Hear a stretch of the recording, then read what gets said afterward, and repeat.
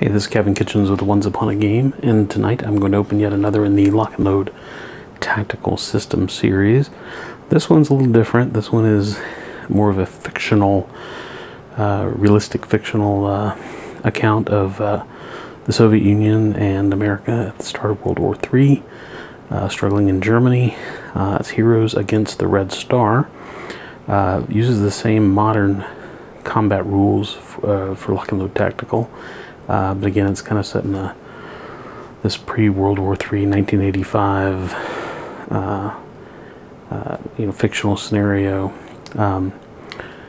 It combines some of the materials that had appeared before in Heroes of the Gap, Heroes of the Blitzkrieg, and Honneur et Patrie, which I probably butchered in French, but there you go. So let's take a look at what you get inside. So obviously, going to have some similarities maybe to, I noticed in some of the description that there's an Eisenbach bridge, and you remember the Eisenbach Gap series, which was also a fictional Cold War, Cold War goes hot scenario. So anyway, let's take a look. Again, this is the most recent printing, and again, you got the large box. Love these big boxes. These are great. So you can see the back of it. I usually don't remember to show the back, but it says its complexity is 5 out of 10. Solo is 7 out of 10. 1 to 2 players, and obviously it does use the solo system. The Lock and Load Tactical solo system can be used with this one as well. So let's take a quick peek inside. See what you're gonna get. So we expect this one to be have a lot more aircraft, maybe a lot more armor. As far as I know, let's see. There's a Falklands game I'm going to be doing an unboxing of, and I am not 100% sure of my dates.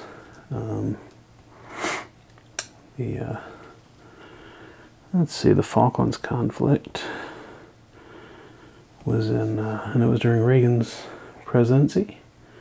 Yeah, it looks like 1982.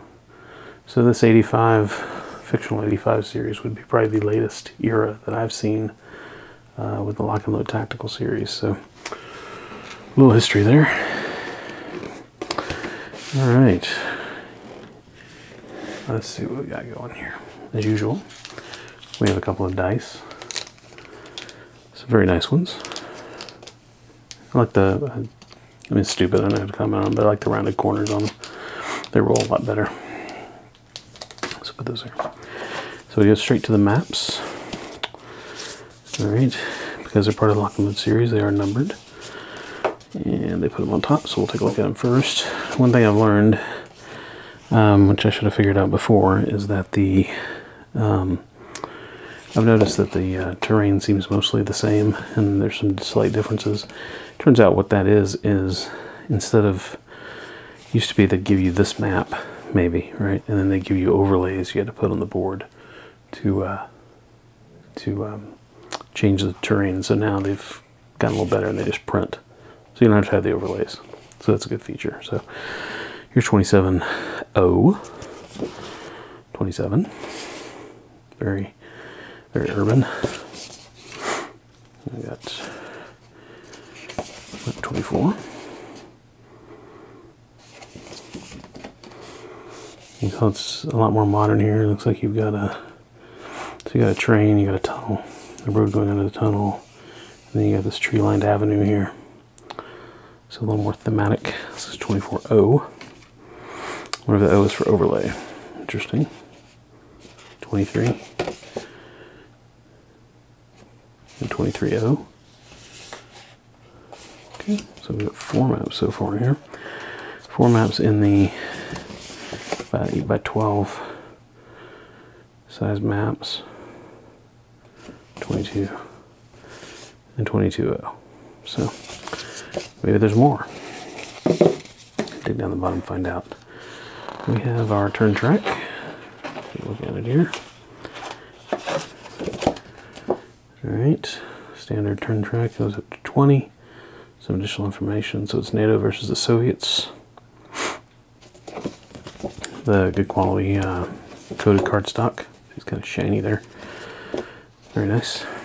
All right, now we got the module rules and scenarios, and these are always packed with a rule book and then a module rule book. So this is the meat that pertains just to this title, whereas this book here, the modern era rules, is going to be the rules that pertain to all the modern era games. So you'll get this always, and this is the the exceptions and the scenario setups, things like that. All right, nice full color, flat bound there, perfect bound, I think that's called. And I may be wrong, it goes up to 80 pages. The book says there's 25 scenarios in this.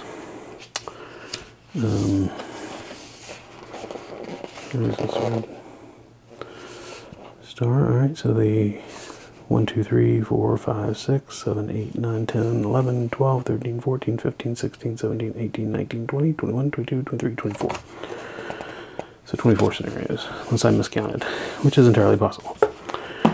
Alright, so then each scenario is going to be set up, show you how the map is set up, have special rules, any placement issues, your orders of battle. This will be the Americans and the Soviets.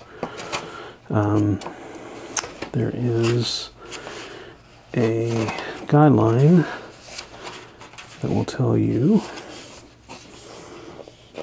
where to start. There it is. The scenarios in this booklet are laid out for thematic effect in date, and in some cases hourly order. So you're going to play them in order if you're going to play the campaign. But to learn it, they give you a few starter scenarios. First probe is limited area, is almost exclusively a battle between infantry. Downtime, counterattack. You're going to get helicopters, so on and so forth. So anyway, full color module book. Core rules manual. This one comes in about 70 pages, I believe. It's going to be the same for all the modern era. So once you learn the rules that are in this, then you can play any of the modern era games. There's going to be a lot of differences between this and the World War II early era. Probably the core of it is the same, and there's going to be obviously exceptions for the technology changes and things like that. So if you learn this, then you can play any of these games pretty much in the modern series. The rulebook really well laid out, cross-referenced, full color, large print, which is good. It's easy to read. Got a lot of space where you can write in it if you do that kind of thing, and if you have more than a couple of these, you're gonna have a couple of these books. So where's that got? Now we got our counters. We have 6 sheets of counters here. So we'll start out here with this one with the let's get some American units, got some Soviet units. These are mostly tanks. We've got a couple of helicopters here, airplane, A-10 tank killer. And like all their counters, they punch out very cleanly. They almost want to just fall out like butter. Right? They're pre-rounded. You can get a little visible nub there, but it's not even much. There's nothing that's going to snag. So you got your counters. And that great new quality. I mean, they're really thick. Awesome. Alright, so that's one sheet of counters. We've got another sheet here. Then we've got some other forces, other NATO forces, I guess, coming in here. Then you've got your standard markers. These are all so these are 3/4 inch. Are these 3/4 inch or an inch? These are 3/4 of an inch. Well, let's just find out. Get a ruler. Punch in another counter. So yeah, they are, I know they're 7/8. I was wrong. I knew it didn't look like 3/4, but it didn't look like quite like an inch. They're 7/8 inch counters, so they're nice and chunky. Very cool. So then you got the 5/8 inch counters, which are mostly markers here, and some things like turret open and close. You have some hero abilities that'll be on here. Let's see what the tanks have on their backs. Yeah, they got their ranged charts. Now on this one, some of these have multiple guns, so they have different range charts for the different guns, cannons. So we got rubber boats, fire markers.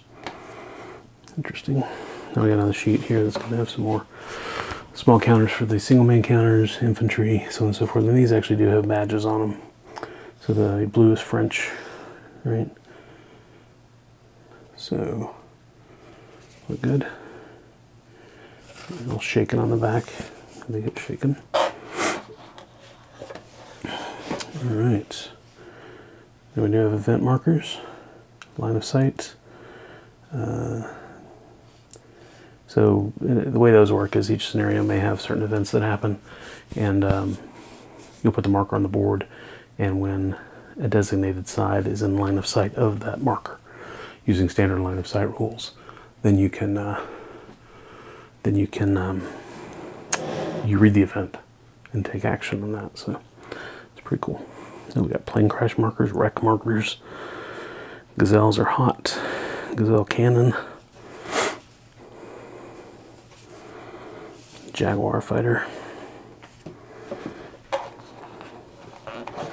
Got another sheet. We got some large maps coming up here too. It's cool. So then we got our American forces up here. Soviet forces down here. Some weapons teams, looks like. Alright, so now we've got some single-sided maps. This is 25. That seems very dark. This one does anyway. Seems very dark compared to some of the others. So it's 25. 26.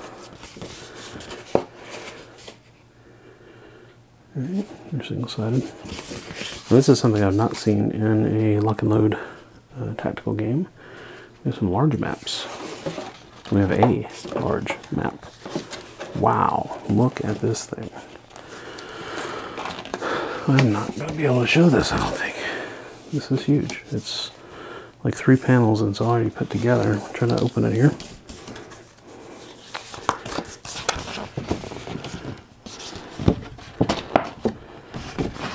Yeah, it's like nine maps all put together. Alright, so looking at the folded out large map here. Barely fits in the space that I'm working right now for the video. But it is nice, pretty map. So you get a big fold out map. Pretty darn cool.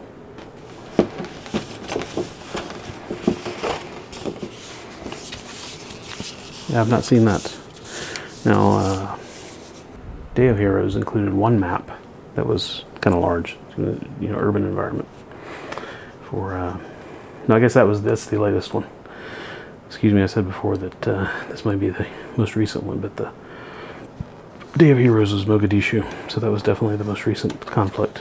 So now we've also got the you get your weapon, ammo, and turrets chart, and the this is double-sided, nice cardstock, coated cardstock. Gives you the details of the different turret and artillery rules. So you don't have to pick up the counters, flip them over. You can just refer to the chart here and get that information. We have our sequence of play chart, and it's single-sided. In a normal game, they would be like, you know, one side would be this, one side would be this, but there's so many different units in this game. They had to do it that way. Alright, we have our rules reference card. Again, nice coated cardstock. Double-sided, double-sized. Gives you a handy ready reference to the different rules and how to carry them out.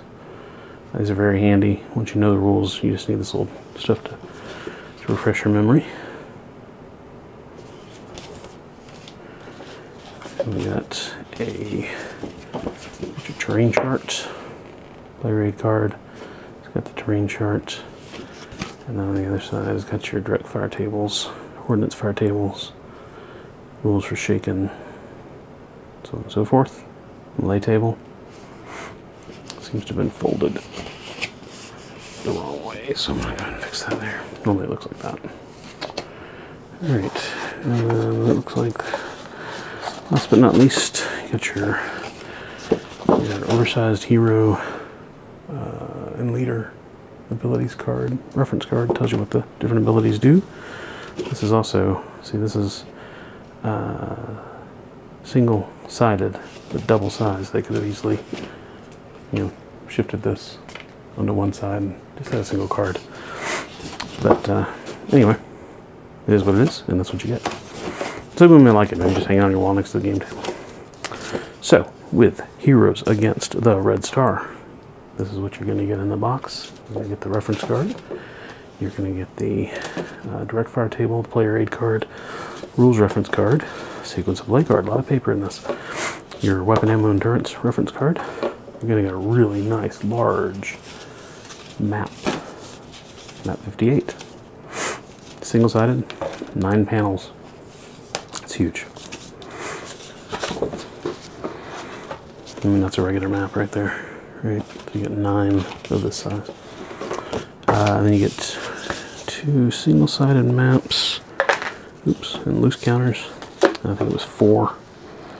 4 other maps we'll get to in a minute with those counters in there. You're going to get 6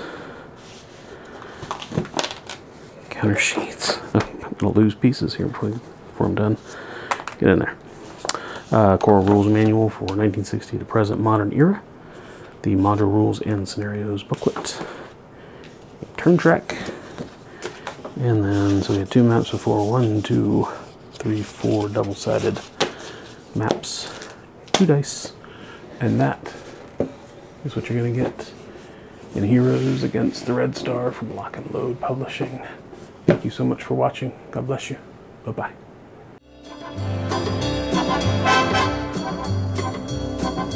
Oh!